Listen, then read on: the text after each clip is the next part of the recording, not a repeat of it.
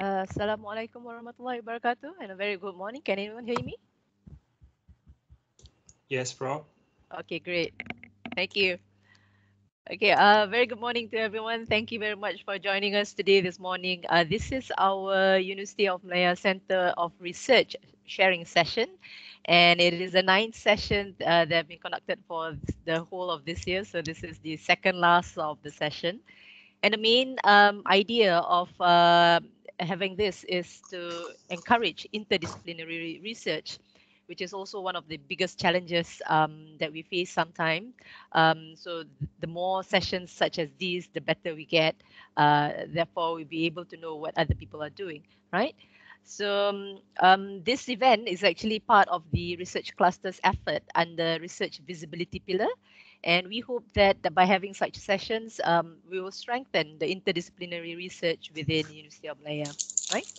Um, Again, so this session is intended to provide platform for various research center, one to be visible, and the next one, of course, to share their experience. We'd love to hear your experience, your expertise, and the research that you have done.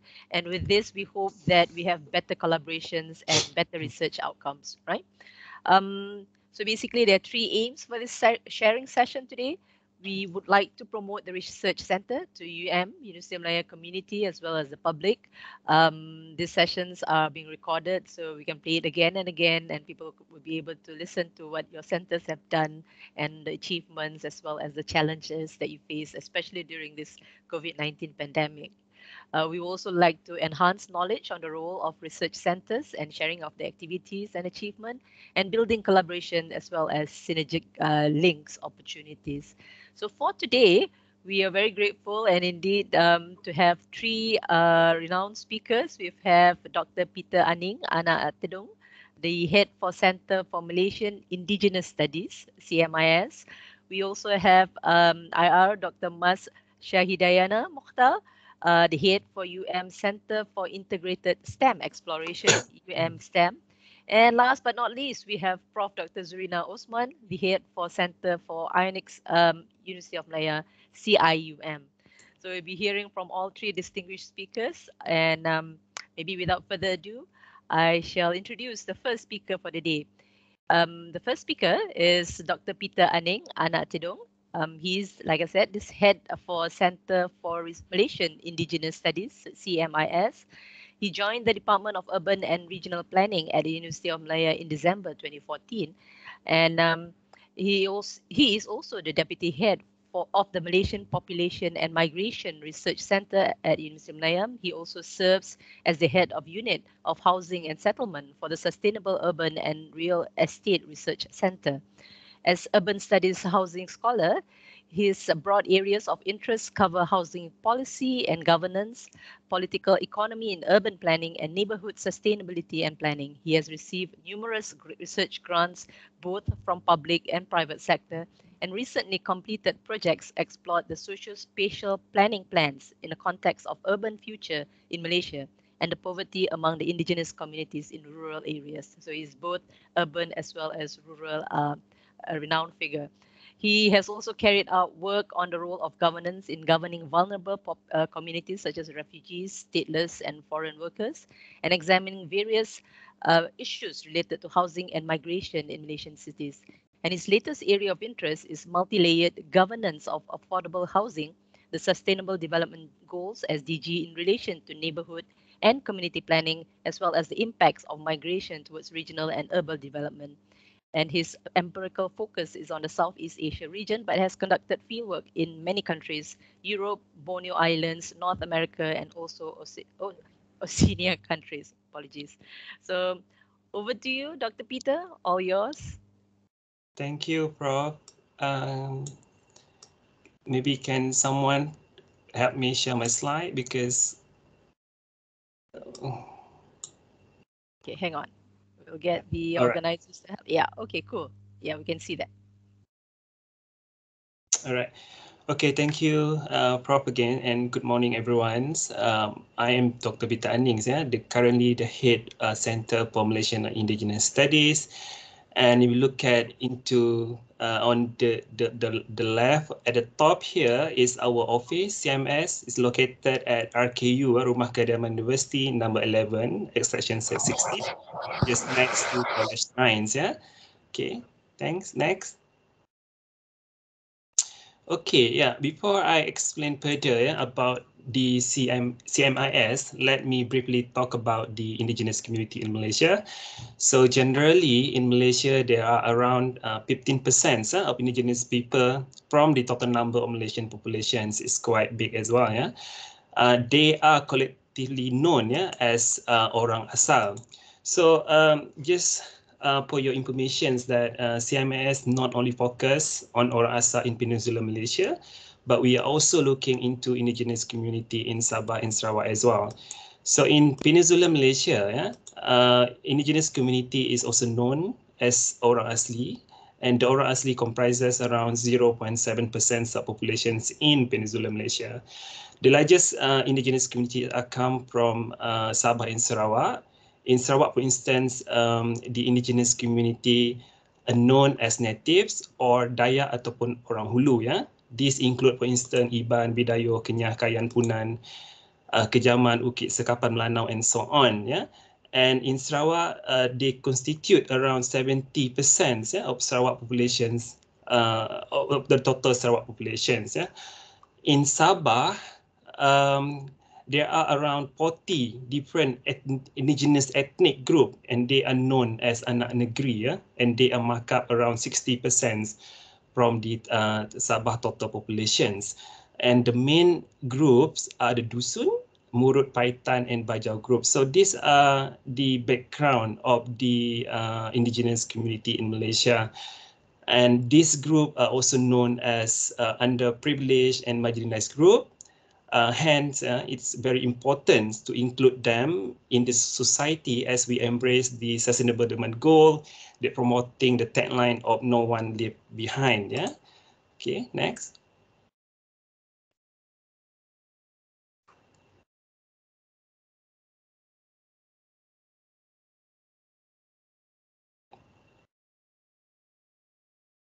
Okay, so just quickly on the history and the milestone of the center. CMIS was set up in 2004, I think under the Associate Professor of Dr. Rami Bulan, and to coordinate research by various multidisciplinary researcher and support activism on issues affecting indigenous people. So this is when the center was established back in 2004. In December 2018, CMS actually launched a hub to bridge academics with NGOs, activists, and artisans coming from various backgrounds, seminar, workshop, and culture events.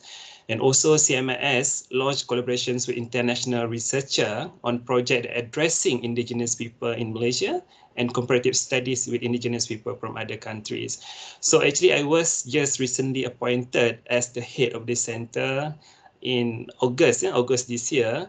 So for the past 3 months, for the past couple of months after my appointment, I was actually restructure the center by introducing the 5 main pillars of the center, so that to make it the center more diverse, more multidisciplinary, so it will include different background to the center. Okay, I will explain about the main pillars in shortly. Right, next.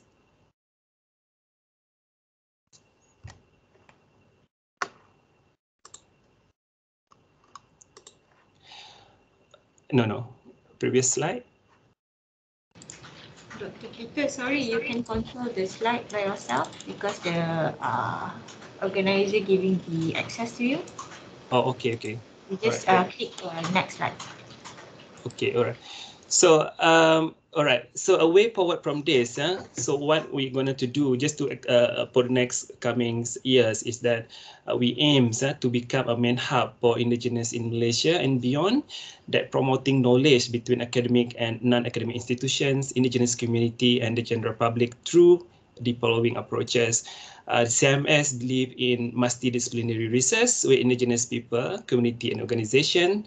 Second is we will include indigenous voices in process of research design and implementation. This is very important as this group is they are underprivileged group, marginalized group. So we might do slightly different approach when we do research involved with this community, and also in different setting as well. Peninsula Malaysia might have different factor compared to Sabah and Sarawak when it comes to doing research. And we would like to also consolidate a network of conversations and collaborations among and between Indigenous and non-Indigenous experts. What do we expect from this is we want to use three main principles, which is number one is documentations. Documentations meaning that we need to get right findings, a high quality of data related to Indigenous community before we can go to advocate a stage. So once we do the advocate stage, then we need to empower the community as well. So it's very important that at the CIMS, we want the result or the output from the project will have significant impacts on the Indigenous community as well, right? Okay, so, right. So in terms of the organization chart, this is what I mentioned just now, the latest organization chart that we introduced to the center. So at the moment, we wanted to involve a multidisciplinary researcher as a part of the associate member or member to the center, so that we introduce 5 main pillars. For instance, the pillars number 1 is on housing and settlement. This is very important aspects of the research area when it comes to Indigenous community, because you want to study about the for instance, affordable housing, about the living environments of Indigenous community, about the access to decent housing as well. I think this component is often neglected in the literature, so we need to really study the focus on this aspect as well. The second pillar is on economic and livelihood. This is where we engage with different researcher. For instance, in the Faculty of Economics, to study about the poverty among Indigenous community. We want to study about their quality of life. We want to know about their, income level, status, and also financial literacy among Indigenous community. The third pillar is on the health and well-being. This is where we want to know about the health status of the refugee, of the Indigenous community, and also we want to know if I know that in some countries, where the center, the Indigenous center is a study about the tropical medicines that has been used by the Indigenous community. So this is another potential area that can be captured under this pillar as well. So in terms of education, yes, this is very important among the Indigenous community. We know that there is issue regarding dropout among the children of the Indigenous community. And also the last pillar is on the culture, history, and society. This is where we need to understand in terms of their belief system, for instance, how to preserve them, how to maintain the original language from this group. So I hope that through these 5 main pillars, we can attract a lot of multidisciplinary researcher to join our center. Okay, so what I'm going to do next year is I would find the international and local advisor for the center. So at the moment, we're still searching and still discussing with some sort of potential international and local advisor. Of course, we have our dean as a direct advisor to the center. I also intend to find the industry advisor. I also have discussion with some industry for them to come into the center to advise us in terms of what kind of directions of our research that will be suitable with the recent time. We also need international advisor. This is important to create the visibility of the center, not only locally, but also globally. So this is the ongoing. So this is the plannings for next year. Okay, so the action plan for 2020, this is just to share what we're going to do next year. Of course, yeah, in terms of that, we divided this into 4 categories for the center. We hope we can achieve all of this. Number one is in terms of research and publication. Of course, you cannot run from this, yeah. So we need to do this like seminar and panel discussions to address various issues related to indigenous community in Malaysia. We have this in the pipeline. Hopefully that we can kick off this seminar next year, start maybe in February next year, yeah. And we will actually actively engage with multidisciplinary researcher from and outside the UM. We hope that researcher from UM will interested to join us in our center to study about indigenous communities. A lot of aspect can be study in relation to this group. And we'll do the community engagement. The second action plan is community engagements. We'll provide a space to display culture artifacts. We will bring products from the indigenous community into in display it in our office at the CMIS office. We'll plan to do video screening on education on heritage as a contribution back to the community and so on. We hope that the CMS will become a hub as well, not only for the researcher but for the indigenous students, so that the indigenous students in UM will have a platform for them to discuss or issues related with their maybe the struggle, the challenging or the challenges of their daily lives. So we will create that at our office. Income generations, we create indigenous ruang by CMIS. This is the ruang, meaning that we have space where we can rent it to the public or to the researcher in UM. For instance, maybe if the researcher want to do like focus group discussions, so we have that in our office with a very minimal cost to maintain the building. And we also plan to do indigenous community flea market. This is maybe once a month. We will invite. At the moment, I'm planning to invite maybe like Borneo market. To during the weekend, for instance. This is for part of the income generation as well. And the visibility, of course, we will do collaborations with other top university. We hope this can be materialized through MOA and MOU, and also with indigenous community. We want to working close, maybe choose 1 or 2 community that will working closely with our center. I think this is very important on top of the university. We also invite and this industry expert members or affiliation with CMS. This is when I mentioned to just now about the industry advisor. We have identified some of the potential industry advisor to be part of the center. When talk about industry advisor, it is the indigenous community who already success in the industry. We have identified some of them actually.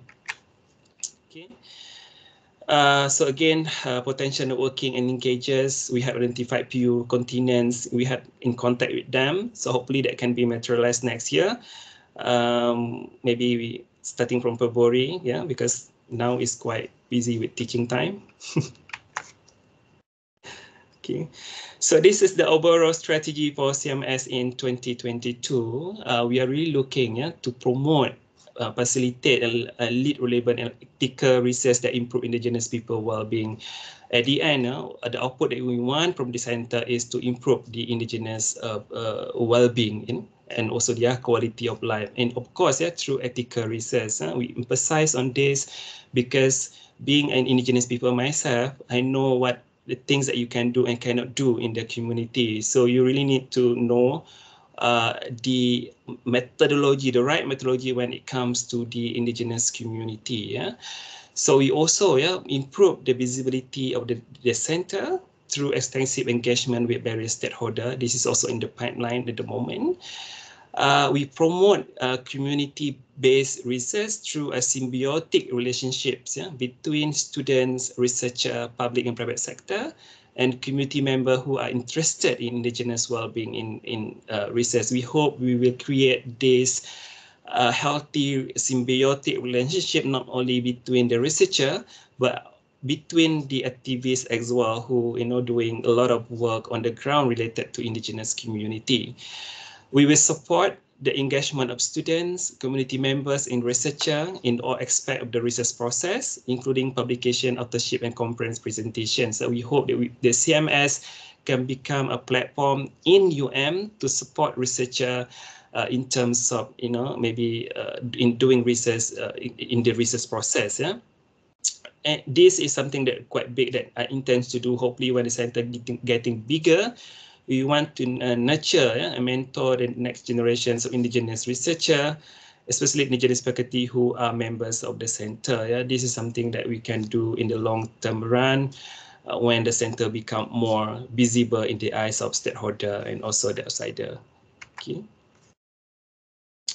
So these are the list of past activities that has been conducted by the previous head, Dr. Willin, during the MCO. Yeah, I think she's very active in doing a lot of activities during that time. For instance, in January 2020 on Orang Asli, yeah, preserving the right, invited Syak Koyo, and also addressing the rise of hate speech against Rohingya refugees and so on and so forth. There's a lot of past activities that has been conducted, and we are at the center also planning to do monthly seminar, but this will be kicked off starting next year. So we hope that we can contribute more in terms of activities and engage with directly engage with the Indigenous community as well. Yes. I think that's all from me today. So for further information, please visit us at cmis.um.edu.my or can email us at cmis@um.edu.my. So my taglines for today is leave no one behind. Thank you. That's all. Thank you, Dr. Peter. That's very enlightening. All the information that was shared with us. I hope you can stay on with us because I know there are a few questions from the crowd, and I can see Dr. Mas nodding her head. I'm sure she has questions she wants to ask too. So please do stay on with us. Right. Thank you so much, Dr. Peter. Without further ado, let me introduce the second speaker, Dr. Dr. Mas Sahidayana Mohktar. She's the head for Center for Integrated STEM Exploration, or STEM. She graduated from University Malaya with a Bachelor in Biomedical Engineering in 2004 and followed by a Master's in Biomedical Engineering in 2007, then received a PhD in 2012 from University of New South Wales, Australia, in the area of telehealth. She is very much involved with various science, technology, engineering, and mathematics projects, as well as research and programs. She served as the head for Science, Technology, Engineering and Mathematics, or STEM Center, since 2018 until now. And she is very much involved in all the various projects. She is the coordinator for the My STEM Ambassador Program under the Ministry of Higher Education, Mostly STEM Mentor-Mentee, and STEM Mini Theatre under the National STEM Association, and coordinator for Samsung Solve for Tomorrow competition. She's also one of the evaluators for my biomedical engineering program under the Engineering Accreditation Council. So without further ado, over to you, Dr. Mas. Okay, thank you, Prof. Are you able to hear my voice? Yes, we are. All right, great. So I'll be sharing my screen. Hopefully I can. Okay. Am I? Oh, maybe I should just share the. Okay. You can see my screen, right? Okay, great. So we are kind of like a new center. It's just born in 2018. We call STEM Center. Okay, if the physical location is, we are located at the HIR building, ground floor, next to the Bank Islam. Okay, so please do come and visit us. Okay. So what I just give some introduction. So because like people are always talking like it's actually okay, our centers is a bit different because it is being initiated because there's a pressing issues in nationwide, and I think it's global, where like students when they in their secondary schools, they kind of like not choosing the science stream. So the number of sciences class are dropping. And for example, like in last 10 years, we have 2 or 3 science class, but now maybe left with 1 or maybe none of the sciences class. So what happened is, it's not producing enough feeders to the higher education. So then it has kind of like triggered the establishment of STEM Center. It started from the Ministry of Higher Education. They have a national STEM movement, and we come up with proposals. And at that time, together with Academy Science Malaysia and so on, so we developed the center under the umbrella of University Malaya, and it's part under the Research and Innovations TNC. So what we believe, because like but since because we are from so we are not looking onto only the enrollment in STEM itself, because we are looking at the overall aspect or holistic aspect of it. So what we believe, like every young individual, they should have access to the education, especially in STEM. So that's what had happened to our generations, because their interest in STEM, because they are only talking, because we got a period of time where they have been told that science subjects are very difficult to learn, very difficult to pass, and so they don't kind of like choose that. And then like they see that if you are becoming it's good to have become a business in the business line, but they can get fast money and so on. Like now, even now we have all these gig economy and so on. So all these are the challenges that we have to face. And on top of that, in order for them to see that STEM, science, technology, engineering, and maths, something that not only like useful as in study or subjects. So we have to kind of like cultivate, we have to tell them like these are the skills or values that they need to have in order for them to be success in their future and evolve. So we wanted them to embrace STEM. So in terms of the knowledge, the new research, the concepts, and any relevant skills that we can embed into this, not only the school student, the university student, and also later on, I'll be sharing our pathway until after they graduate. Okay.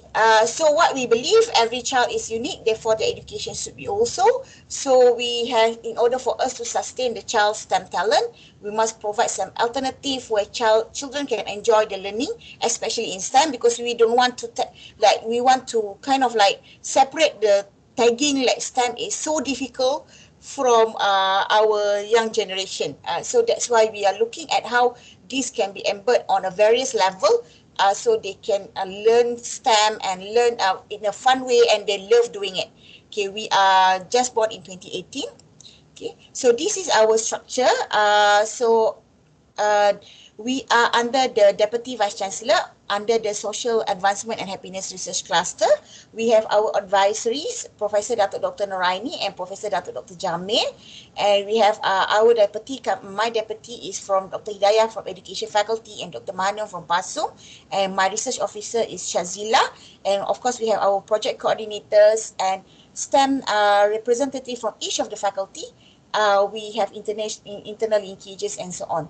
Okay, let me am I able to because my face is in the middle of the presentation, right? I don't know why. All right, yeah, I move it. Thank you. Okay, so we have like international and external internal and external STEM linkages, of course with UMCoR, Citra, HEPA, and so on. Okay, when we say like we have the representative, they are being appointed directly under from the dean of our cluster, where we actually like our representative not only coming off from the sciences or technical faculty. We also like have a representative from the Faculty of Economics and Administrations. We have from English language, from Academy of Islamic Studies, Sports and Medicine, Media and Communication Studies, and so on. So it's across, because it's not only we are talking about STEM that is like the hardcore or technical STEM that we are looking at, but it's across the field. Okay. So we have 3 objectives. So our first objective is to promote STEM educations.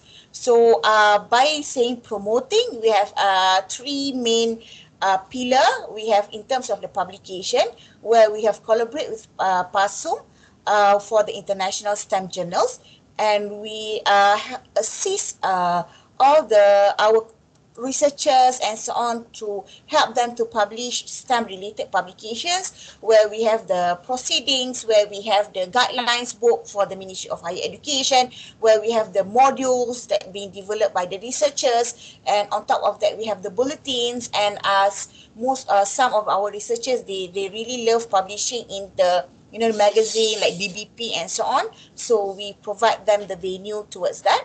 And of course, we are supporting any STEM related education like involved by the students, community, school, researchers and so on. Okay, just before the PK, the MCO, I think we invited quite a lot of like our own very own researchers to have a session with the students or the children. We call it STEM Discovery, where we kind of like wanted them to tell the children in a plain manners that, oh, what I'm doing is very nice. So we kind of like invite quite a number of people. We invite like from the mushroom, later maybe I'll invite Dr. Peter to share the knowledge and so on, so we can bring this to the school students. So this is but this is quite small. There's a lot of sessions, so a lot is across. We have the sports science people, we have the from the medicine, we have across the board where the lecturers join us and really like engage with the students. Okay. Then we have a second objective where we have to play our role as the coordinators, focal point and gathering platform, not only for the government, education industries, academia and stakeholders in the various disciplines of STEM. And on this, that's why I think we are the official like coordinator for the MySTEM Ambassador program. Means we are coordinating all the 20 IPTAs public universities in Malaysia under the Ministry of Higher Education. So under the program of MySTEM Ambassador, where the audience or the target beneficiaries are actually our undergraduate students who regardless they enroll in technical sciences or any field of studies in the universities. And this year they are going to expand it to the private universities and also to the polytechnic and college community. On top of that, this is will be the last year for the mostly STEM mentor-mentee, because I think the role of this, they have passed it to the KPM. So we have engaged with other universities to have this mentor-mentoring program. Okay, and we are this is already 2 years now, we are the expert consultant for the Samsung Software Tomorrow, because they are doing this STEM competition for nationwide. And we are the secretariat for the National STEM Association, where we kind of like help them to do the mini theatre STEM under the state's government. Nowadays, it has been under the Selangor State, Kedah and Kelantan State. And we also, for the international competition, we are the collaborator for the BIEA STEM competition in UK. And this year we are very proud because like quite a number of Malaysian schools actually like won in this competition. And our third objective is we are supporting other educators and researchers in STEM related projects. So we have 8 MOU up to date, and we have 3 international linkages, government linkages, and we have more than 20 stakeholders and collaborators. Okay, so as the one that kind of like very big things that we are doing now is together with the ILO, International Labour Organization, where they wanted to embed the STEM generic skills among the TVET trainees. So we are conducting a project with them, and this is the Samsung competition that we are doing. And we have another company, or actually like we have engagement with Peneraju, where they are training all the teachers under the IPG. So we are now actually like attending across Malaysia for the teachers to actually like give them lectures, what are the integrated STEMs and so on. And these teachers, sometimes they are not the science, maths or RBT teachers, they are Bahasa Melayu teachers, Bahasa Inggeris teachers, even Pendidikan Islam and Pendidikan Jasmani and so on. So because what we are trying to do is like, you want to embark the interest of STEM, you cannot just rely on the science or maths teachers. It has to be across the box. So if not, like people won't see like just they are going to see that STEM is a bit aliens. Okay. So these are all the activities that we have conducted in 2021. Most of it are virtual, but some of it actually yesterday we just have a program at IPG Nilai, because now they already open that we can do some hybrid mode. So some of it we do hybrid mode. Okay, but this one just before the MCO, the one that if you see the kids and so on, just before the MCO we managed to conduct some of the physical activities. Okay. All right. Okay. So we just wanted to say that because normally when people are talking about STEM, they always like just think about the schools and the students and how to ensure that the curriculum, the teaching and so on. But what we are doing is more than that. We wanted to build an ecosystem for the University Malaya itself. Because once we got our own researchers, because we have a lot of experts in UM, right? I think we are top. We have all the expertise in UM.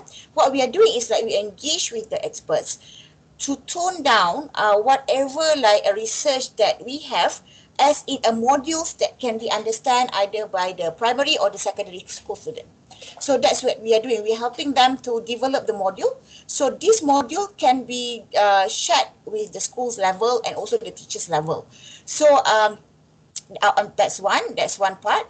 And then the second part is like, we don't want to do a one-stop like a competition and so on with the student. So for example, after they completed the Samsung Song for Tomorrow last year, we take the 3 winners to 3 schools to embark with us with the support of UMI's office, where we have this program STEM at Innovate in UM. So we help the student together with their mentors is actually the lecturers. So we have 3 lecturers mentoring 3 teams to help them to enhance whatever idea they have or they propose to, during the competition, to make it some pattern or commercialize and so on. So that same goes to other program as well, mini theater and so on. So that's why we have this year, this year I think like early this year, we just opened our business unit under the UMCIC. So then we can move forward for a larger scale of program. So then on top of that, for the STEM research, because we are combining all the researchers together with us. So I think recently we just embarked into this Jawi STEM. Because we have the researchers coming from the Akademi Pengajian Islam. They wanted to kind of like not reintroduce, like to memperkasa the Jawi writing, but in terms of the STEM knowledge. So that's what we are doing. So let's go to Mami's Lab. Is this is very close to our heart because it started from before the center has started, because it started from us, groups of researchers coming from biomedical engineering, where when we bring our children to the labs and kind of like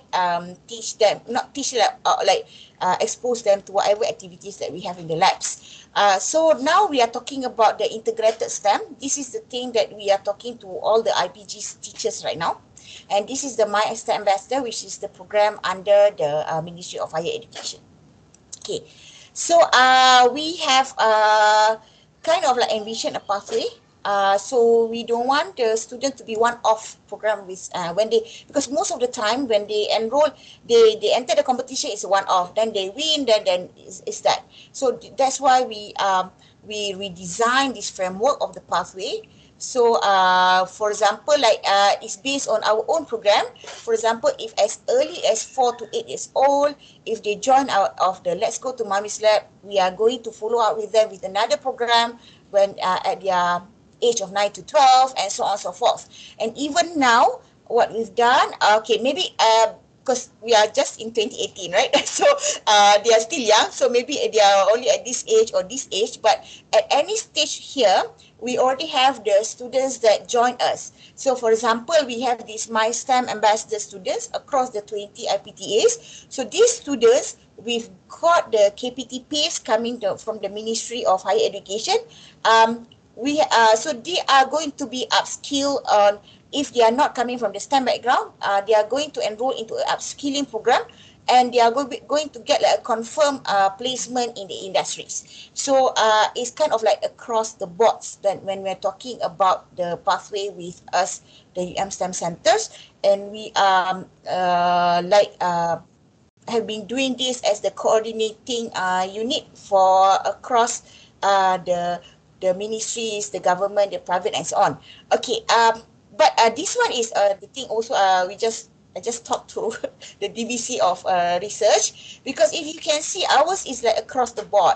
So even though our center is under the research and innovation, we are also engaging with our academic DVC. A lot of time, like the DVC of academic help us, and we are also engaged with the DVC for the value creation and enterprise. So we are kind of like mix and match all this, and also plus of course the student affairs. So because a lot of undergraduate students involved with our STEM programs, so we are across the board when we are talking about STEM. So I think that's for some introduction about my center. So okay, and we encourage to all the researchers or lecturers who are interested to join us. So we will invite you to share your knowledge with the student. So please register your interest if you would like to become the speakers for STEM Center. Thank you. Thank you very much, Dr. Mas. That's very, very inspiring listening to the STEM Center, and I can also already see many collaborations with Dr. Yeah. Peter with Yes. regards to the indigenous population, especially on Yeah. the education component, where you talked about the informal education of Right. STEM, which I think it's something that maybe some collaborations can be done after this session. So thank you, Yeah, Dr. Mas. correct. Actually, I have a list of questions that I want to talk to Dr. Peter. Okay, So we shall reserve the list of questions to the last. of course, I think later with Prof. Zurina also. Okay. Okay, cool. Right. Thank you, Dr. Mas. So without further ado, let me introduce to you the last but not least, Professor Dr. Zurina Osman. She's the head for Center for Ionics, University of Malaya, CIUM. She graduated with PhD from UMC Malaya in 2003. Her research interest focuses on energy materials, particularly polymer, electrolytes, and electrode materials, which are used in electrochemical devices such as batteries, solar cells, and supercapacitors. She joined as a lecturer at Physics Department 2003, promoted to Associate Professor in 2008, and as a Professor in 2018. And she has been involved in various administrative positions at the faculty level as well as the university level. And currently, she's the head of department for Physics Department, Faculty of Science, University of Malaya. Since 2018, she has been appointed as the head of Center for Ionics, University of Malaya, CIUM, and she has published more than 70 research papers in high-ranked journals, having more than 800 citations and a H-index of 14. And she has presented various research papers in many international national conferences and supervised more than 30 postgraduate students. So without further ado, over to you, Professor Dr. Zurina Osman. Thank you very much to Professor Dr. Noran Naqiah as the very nice introduction and also chairing the session. And Assalamualaikum, a very good morning to all. So I think I will share the slide.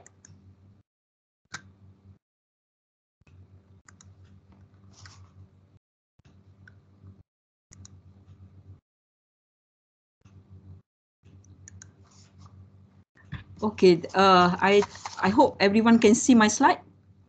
Yes, we can. Okay, thank you. Okay, and also not to forget, thank you to the Research Cluster Office for organizing this event. And firstly, I would like to introduce myself. I am Zurina Osman, currently since 2018 appointed as the head of Center for Ionics, or we can call as a CIUM, or sometimes people call as a CIUM. So our center situated in Department of Physics, University of Malaya. So actually, this center was established by Professor Dr. Abdul Karim in 2018, where he was the head until 2018, and he was retired in 2019, and now he is the honorary professor in our department. So actually, our research center is the research center that concentrate on the research that related to the Ionics materials, or we can say that it is related to the field of material science. Our vision to be a world-class center of excellence for Ionics research, and our mission to achieve excellence in promoting and conducting research in area of Ionics and related field, and also to undertake the high-quality multidisciplinary and also collaborative research, and to produce well-trained postgraduates, advanced and innovative research. So to disseminate research finding and address national and global challenges, also to to value add graduate with a specific skill, knowledge and leadership. So these are our team. Currently we have 14 academic staff, which is out of that 3 professors, 3 associate professors and 8 seniors lecturers comes from physics department itself, from chemistry departments, Institute Science Biological Science, and also from Pusat Asasi UM. And also we have 2 honorary professors, 1 postgraduate, 1 research officer, and 2 lab staff. So these are the detail of our members. So currently I am the head, and associate professor Dr. Zuhazi is the deputy head. Prof. Ramesh, Prof. Siti Rohana, associate professor Dr. Ramesh Kasi, Dr. Hamdi, Dr. Wu, Dr. Faris from biology, Dr. Farida, Dr. Izlina, Dr.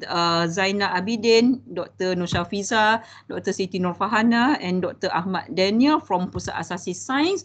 And here is a honorary professor, Professor Dr. Abdul Karim, and also Professor Dr. Rosah Yahya from chemistry. And we have Dr. Shahid as a postgraduate, and Dr. Muhammad Ziauddin as research officer. Okay, we also collaborate international and also in national level. In international, our collaborators come from France, Portugal, Uzbekistan, Japan, Sri Lanka, and also India, and also Indonesia. And in international national level, we collaborate with the most of the local universities such as UITM, UPNM, UPM, and also a few private universities.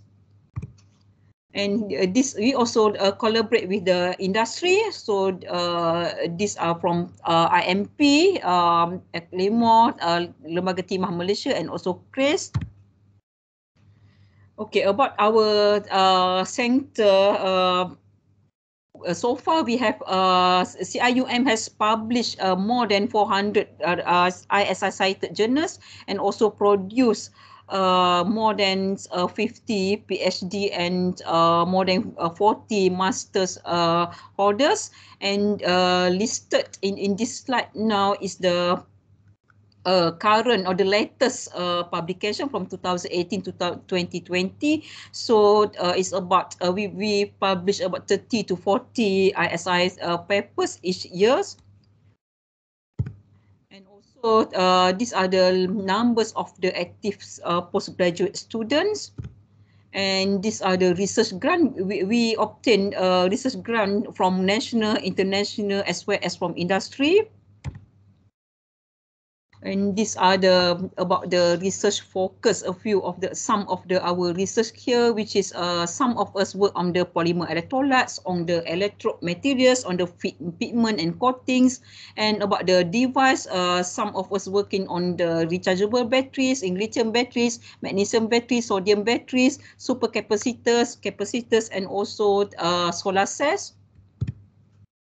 So these are our activities from 2019 to 2020, and of course that due to the pandemic COVID-19 is quite limited our activities, but that's not we not stop our activities, even though in 2020 we have online workshop, and also it is quite the participant is quite okay, and then this actually house that we generate income to our center, and these activities including MOU, MOA, and also we organize workshop, conferences, joining exhibition, and not to forget that we also have the community engagement, and this KLESF actually organized by STEM, and then we joined this in 2019. And also we have actually every 2 years we have our conference that we call as an international conference on functional materials, and we are going to have this as ICFMD in next year, inshallah, in 2022. And not only about the activities, we also offer services such as the testing of the materials that use the FTIR, the MA, and also we offer the battery testing measurement in our laboratory to fabricate the battery, especially for lithium battery. And not about this our services, we also be a place for industrial training student from the local universities, such as from UMP, UITM, UPM, and that's all, I think. Thank you very much.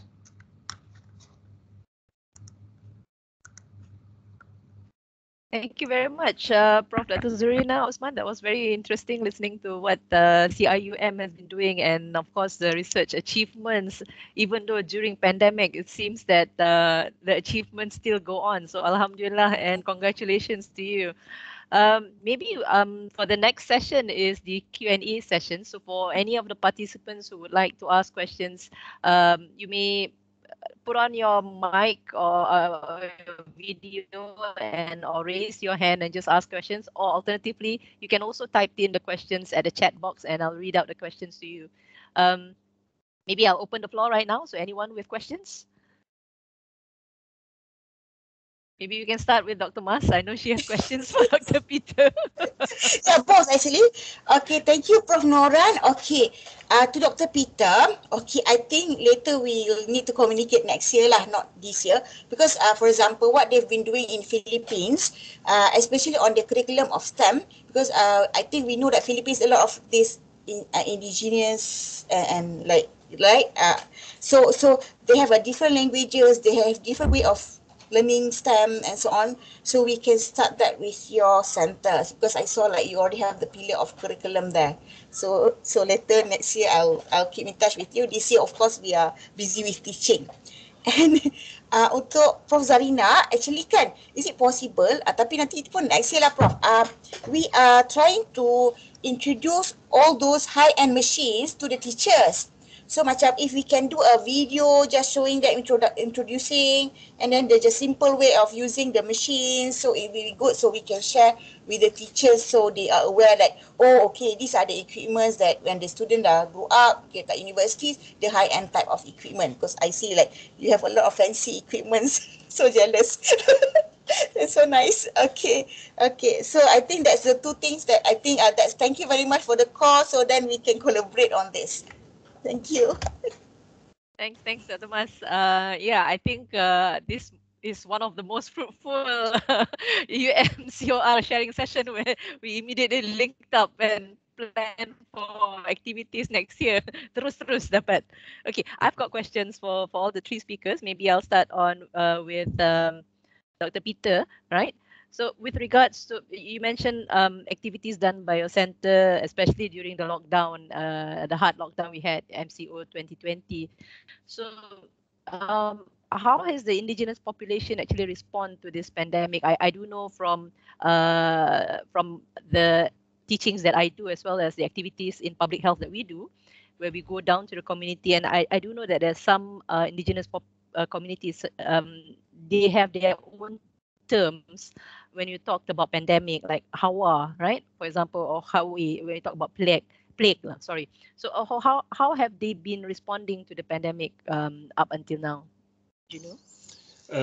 Okay, thank you, Prof. Actually, the activities that I show you just now was conducted by the previous head. Yeah, that was in 2020. I mentioned my appointment was August this year. Yeah, but in response to your question, based on my own experience from housing and settlement perspective, because I'm in the urban planner professions, urban studies profession. In terms of housing settlement, for instance, in Sabah, I'm talking from this, in my case study area in Sarawak, in long houses. During the pandemic, they actually barricade their own area where outsiders are not allowed to enter their communities. That number one. Number two is that those who living in the small town, they move back to the long houses because they afraid of the COVID-19. So basically, they move back to long houses. The current situation now is that the long house is quite empty. Out of 30, 40 family, for instance, only 5 families still living there, right? Like myself, already migrated out from the towns. But during the COVID-19, the trend was that those who living in the small town, they cannot going back to the kampung balik. So that's a really nice pattern. So that's why when it involves indigenous community, I think researchers need to understand this settlement morphology. We use the morphology changing over time, how it's influenced the indigenous community as a whole. But that one from my case study area, but in general, I think for those who vulnerable group, not only indigenous group in Sarawak, but I believe that they are badly affected by the COVID-19, pandemic COVID-19. In fact, in terms of vaccination rate as well among the indigenous community, especially orang asli, there was an issue where the vaccination rate is quite low among them. That's why actually the ministry, I think they doing some sort of awareness about the importance of vaccine, COVID-19 vaccines to the indigenous community. But I still believe that that's why I think the pillar that I introduced to the center is kind of like look at into multidisciplinary. So I think one discipline, we cannot work in silo. Everybody from different expertise need to work together. The indigenous is only the group, the focus group of the research, but the core of the research is that how to improve their well-being, how to improve their quality of life. Yeah, I think that's my response, Prof. Thank you, Dr. Peter. I do agree with you. Leaving no one behind is not just a tagline that we say, but it must be something that we do, and it has to be something. And I think a lot of our researchers are actually passionate about the concept of SDG, and the intrinsics of the population is very important before you actually try to embark on programs or research. And we need to understand the intrinsics rather than just impose what we feel that they should do. Yeah, I do agree with your response, and I look forward to 2022 for a better 2022, so that we can move forward our agenda. Thanks, Dr. Peter. I've got a question for Dr. Prof. Zurina. With your center achieving a lot of good research outputs, right? So what do you think are the impact of COVID-19 restriction on the research environment and motivation? And looking forward to 2022, maybe you can share with us some of the challenges and plans that center does to mitigate these issues. Okay, thank you, Prof. Noran.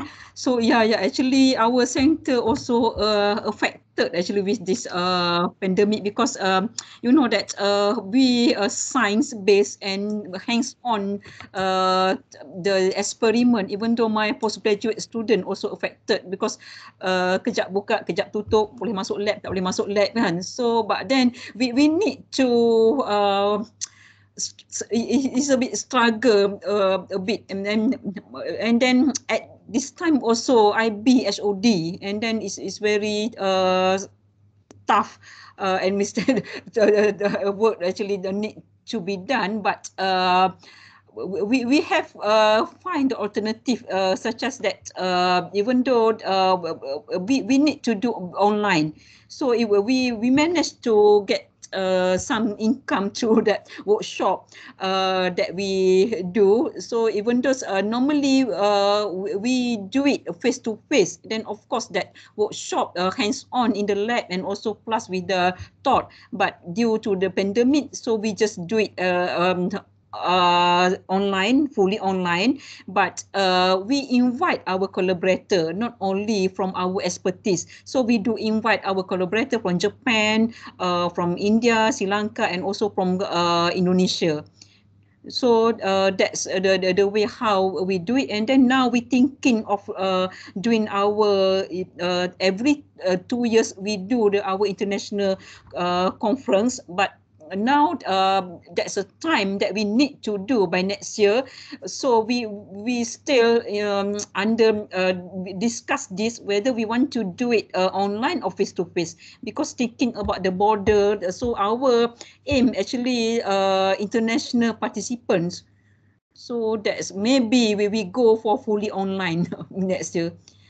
So and then also thanks to Professor Karim actually because this center actually established by him in 2007 and actually Prof Karim has started the collaboration with most of the international collaborators. So what I doing now and we as a member we continue and enhance actually with our contact we have our own contact and then we do the MOU or MOA and also actually very thank you so much to all of the members because they are actively join even though during pandemic we are actively join conferences and also exhibition. Yeah.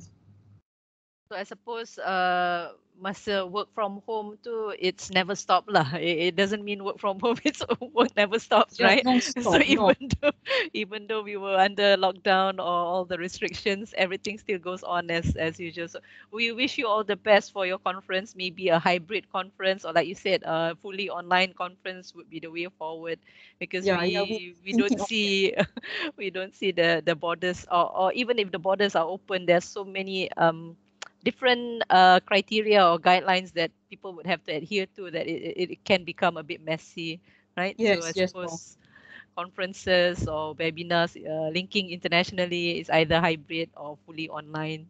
That seems to be the way forward lah. Okay, Dr. Mas, ada soalan. Since you're into telehealth, that's your area of expertise. Okay, yes. Again, back to COVID-19, right? One of the things that we at least this year is much better than last year. Okay, last year we were dealing with the unknown. So from the whole of 2020, we kind of got to know the virus and understood the virus a bit. And we have a lot of what do you call strategies that we can use, right? But majority of the strategies are actually behavioral interventions. Maknanya the non-pharmacological intervention, social distancing or physical distancing, mask wearing, ventilation, because we now know that the virus is actually airborne, so ventilation, issues that require people to behave in a certain way, right? So avoid crowd areas. So how do you see this decision or decision tools that can be modified using telehealth methods? is there any ideas that we can use? Because Oh, yeah. Okay. Actually, like I think they have we just spoke, we have had our conference. Okay, this is now back a bit on the biomedical engineering, but actually like I'm going to relate with that because we also have conducted some workshop on virus hunters among the students. So they from early they have to know about the virus and so on, and also the vaccines. Okay, but I think on top of that, okay, have done the trial in Australia just recently where they are using all these telehealth devices, monitoring from home. So then what they, I think, but of course, like it's going to be more works to be done because it has to be getting the government support in order for it to be translated across the government hospital, kan? But I think they have done in like us lah, like at the hospital universities, 3 universities, if not I'm mistaken. What they've done instead of because I think at one time we kind of like too packed with people at the hospitals, right? So I think even PPUM they even closed the door for at one period of time. Yeah, I remember at that time because that's very pressing. I think you even close the door for others and you are like putting all your other patients to other hospitals. I remember that. What they've done, they take the non-severe, like maybe 1 and 2 like them, okay, they are putting at home, but just self-monitoring. But that one also we can give them some devices. What we have now, now I think most of the people in Malaysia, they buy these pulse oximetry, they measure themselves. But if we have these telehealth devices, so we can also monitor from at the hospital level. But they also they take away the level 3. I mean, like you only handle 4 and 5, where the one that really need the ventis and so on. Level 3, and they really put all the equipments at home and they do the monitoring from home. So they've done, I think, in 3 hospitals, if I'm not mistaken, and they've done for the COVID patients. So but of course, then we asked because that's my previous supervisors in Australia. So of course, there's challenges lah because in order to convince the government to make this as the norm among all the hospitals across the government and so on, there's challenges lah. But at least what they can do is, one, they can reduce the number of patients that you have to put in the hospitals. Second, they are reducing the cross infection, because you are only dealing directly with the device, with less intervention with the nurses, less intervention with the doctors.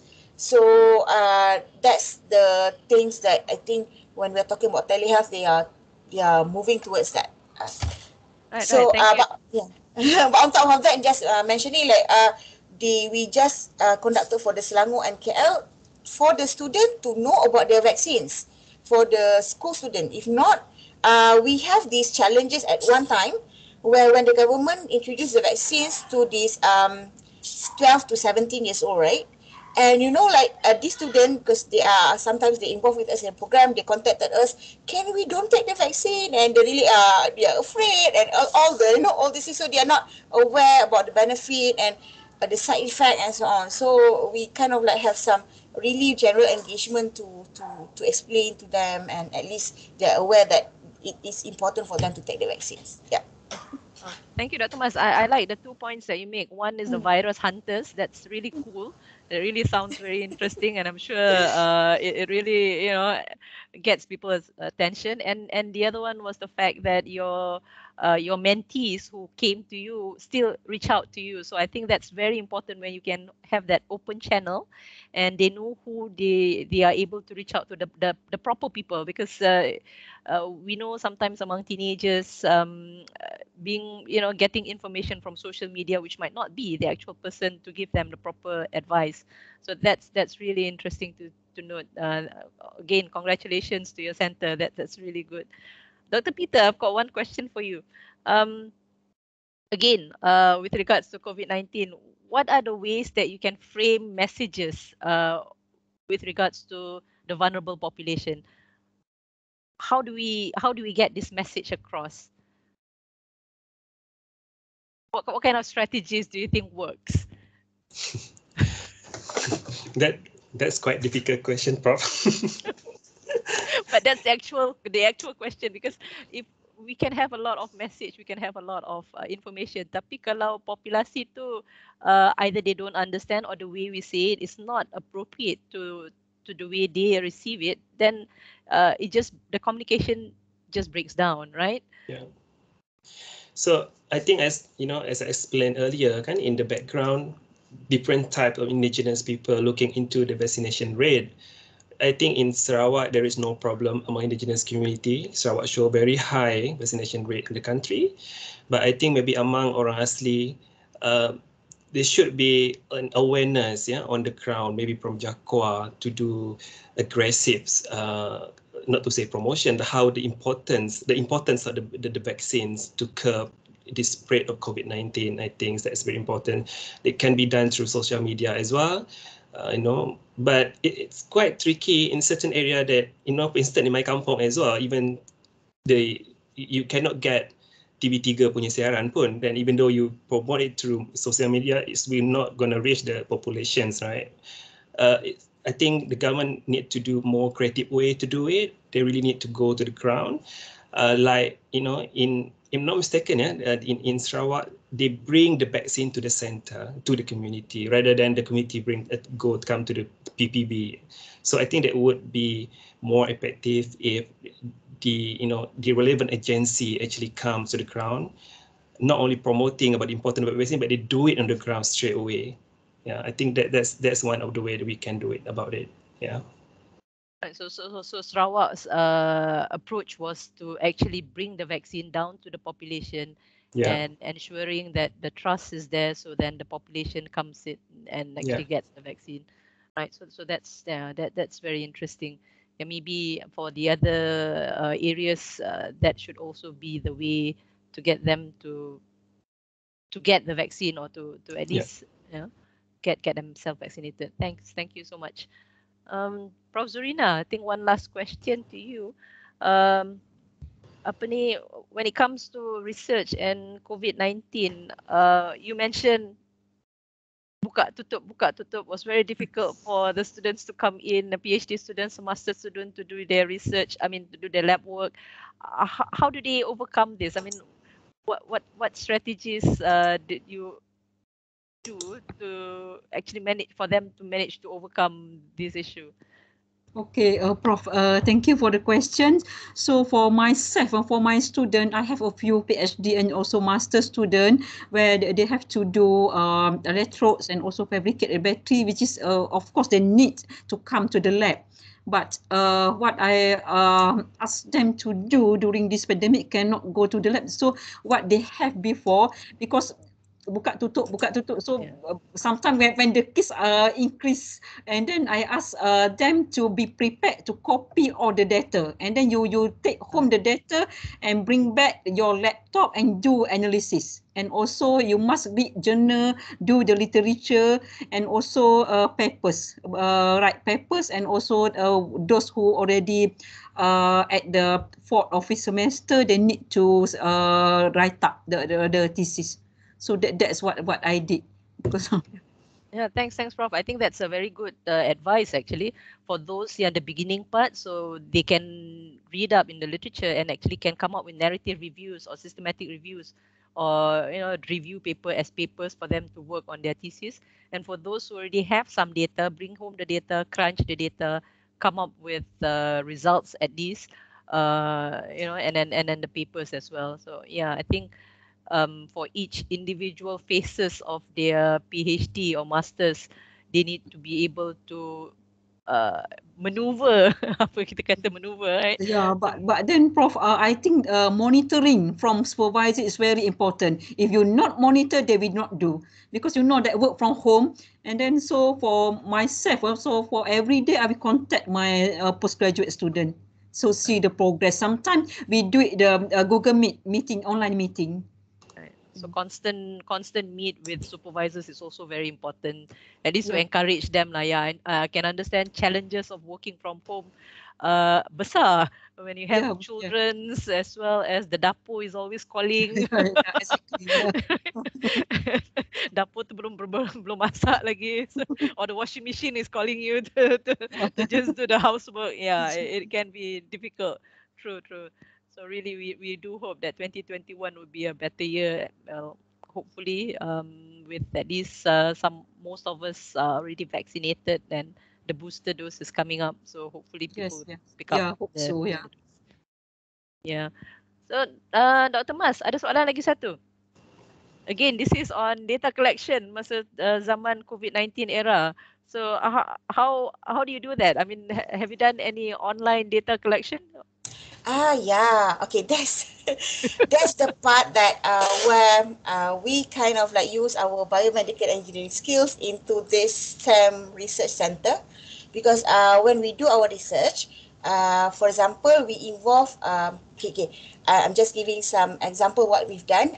We have developed an AR augmented reality apps for these hepatic cancer cells. Okay, so it's supposed to be like a physical contact where we enroll the subjects, and we do, and we measure the EEG and so on. But then we have difficulties. Let me off my video, I don't know why. Okay, we have the difficulties, of course, at that time kan, the student cannot come and so on. So we have to change, because we are looking at the cognitive engagement. So what we've done, we do the online online data collection. So where the student, they have to turn on their video. So now what we are doing is we change the methods. Rather than using the brain signal, we have to do the facial recognition and process the facial features when they are looking at the augmented reality apps. So so that's what we are doing. So because we have to improvise, if not, this is very hard for us to collect data. So we have to do the session online, where we ask the student to use the apps and educational modules and so on, and at the same time we ask them to turn on the video, so we capture their videos and images. So we have to do some processing on that lah. So that's how we have to improvise. But other than that kan, but this is coming from not only us lah. I really agree what Prof Zurina was saying. Okay, it's true, we can do all the virtual things tau actually, tapi the hands-on, especially in STEM, is really needed. So I think what they've done, I think most of the program, even though we do like virtual master MCO, but we still do some hybrid. We still figure out how to pack simple kits, like experiment kits, send that to the homes of the student. Or now, because it's just open, then we have to do some small group, because that's really a challenge for the school also, because the student, when they don't learn like science, especially science, not hands-on, their interest is not really there.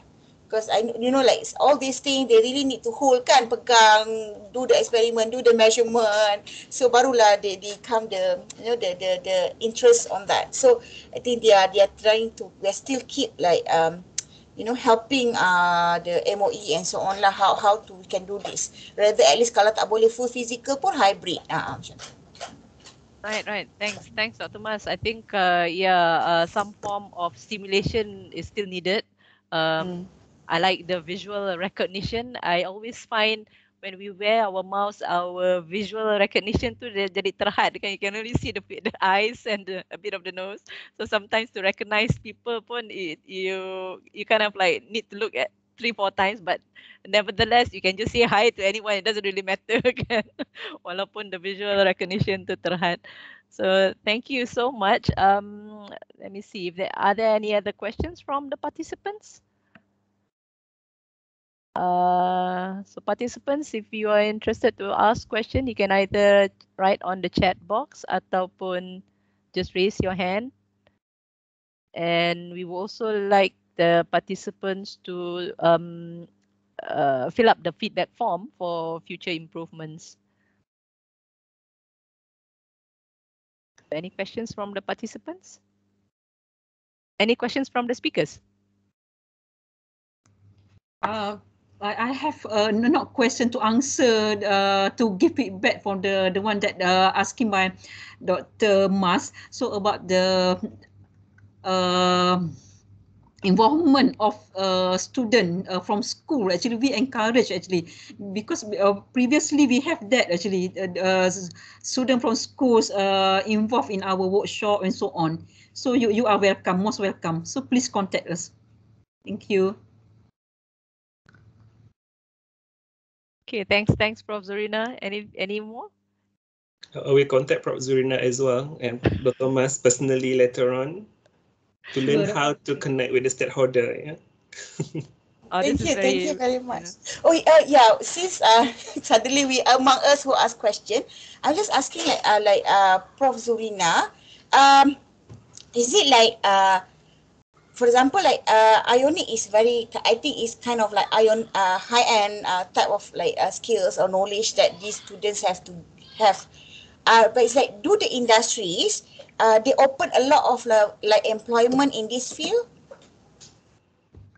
Yes. The Mas actually Ionics is that of that material, but we also fabricate device. So actually we do have collaborate with the industry that related to device.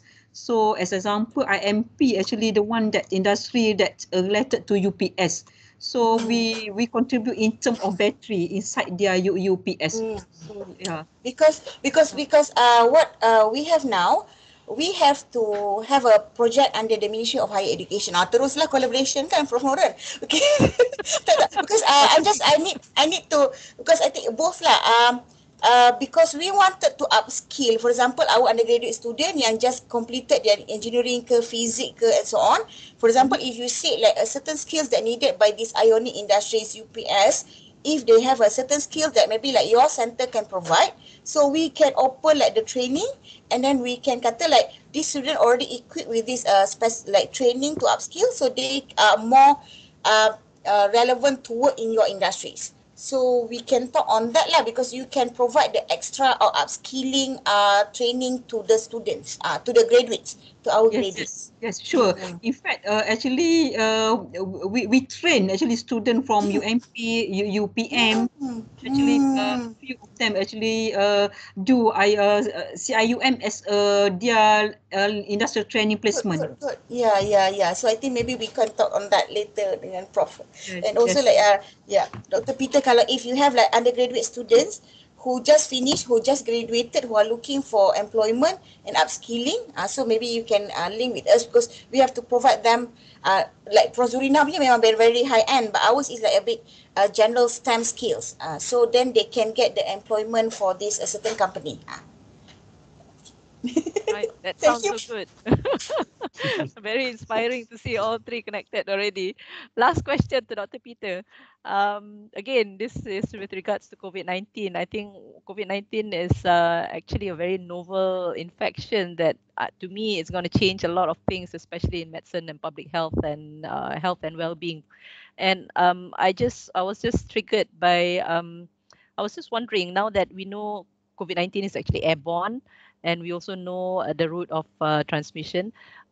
What do you think is going to happen, or are there going to be any changes in terms of urban or regional? I mean, planning, a town planning in that sense. How do we, look into our towns to make sure that we coexist together with this virus? Yeah, I think in terms of how do we coexist with the COVID-19, there's a lot of debate at the moment regarding how we plan the city, how moving forward from this. For instance, there might be a new guideline how to use the public spaces, for instance, with certain social distancing measure, right? And also maybe there will be new design of buildings that embrace natural air ventilations, for instance. So I think, in terms of planning the city, in the next couple of years, maybe the government will look at into the density. One particular area is very important. Maybe they will reduce the density to curb any diseases like COVID-19, especially that will involve the airborne. Yeah, but I think at the moment there's still a lot of going on discussion how to make our city more resilient towards any pandemics by designing the city. So we need to rethink how the traditional way of design the city to embrace or to acknowledge the existence of this kind of airborne diseases in the future. I think, yeah. Yeah, I think you're right. There are a lot of work to be done, especially now that some people call this COVID-19 as a reset button. Yeah. Again, living in crowded area is no good, and especially in cities like Kuala Lumpur, Petaling Jaya, around the urban areas. Suddenly you just see an open space, lepas tu ada the signboard that says menambahkan kepadatan penduduk. so Yeah. so those things really need to be rethought and see how do we go about living in the coming future. Thanks, Dr. Peter, for your thoughts. I think from that, Prof, just to add on a little bit, judging from this kind of emerging diseases in the city and also in the human settlements, that might be or should be, not to say specific research center on vulnerable communities. Indigenous is part of vulnerable communities, but we're looking into those who are living in the city center, like, P40, for instance, right? UKM established that P40 center, which I think future collaborations maybe could be done to improve the linkages, how to address issue related with vulnerable community, right? Not necessarily for the indigenous community as only, yeah. Yeah, I do agree with you. The vulnerable communities is one large community that includes a lot, the migrant populations, the urban poor, and as well as the indigenous population. So, yes, again, going back to the SDG, leaving no one behind it should not just be a tagline.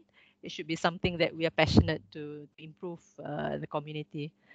So Yeah. it has been a great discussion. Prof. Steph just put here really inspiring work and plans, and good luck to all three centers. Yes, we wish you all the best in 2022, and hope that all the linkages happens. Inshallah, it will, right? And to wrap up the session, I'd like to thank all the three speakers, Dr. Peter Aning, Anak Tedong, IR Dr. Mas Sahidayana Mohktar, and Professor Dr. Zurina Osman for the sharing of your research centers. It has been really interesting morning, and I hope everyone has benefited from this discussion, and we look forward to all the collaborations in Thank you. 2022. Oh, I forgot. I think usually we have a photo session. Yes, ambil gambar. So for everyone, boleh onkan di video and we have a photo session. Okay, ready? 1, 2, 3, smile.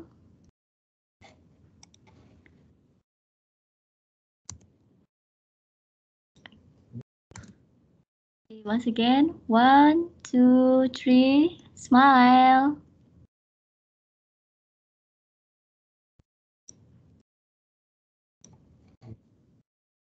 Okay, once again, thank you very much and Assalamualaikum warahmatullahi wabarakatuh.